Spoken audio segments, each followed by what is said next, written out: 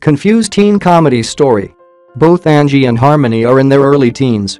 Angie's going through some physical changes, inside and out, and like any other good teenager, can't associate these changes with life's little obstacles.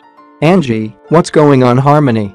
I don't get it, why is it when you become a teenager everything gets so confusing? I mean, what are they doing, spiking the makeup? Is there some unwritten law that when you become a teenager you move into the realm of insanity? If I remember correctly, that's about the time everything started getting nutty. Think about it, I'm supposed to wash my face before I exercise to prevent buildup. No, I'm supposed to wash my face after I exercise to prevent breakouts.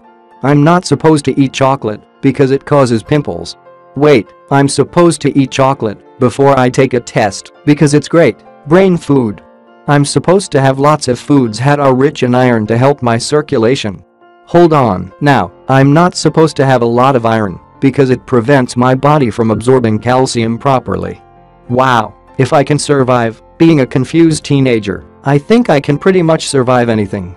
Change of heart, let's get out of here, I'm hungry. Thank you for watching.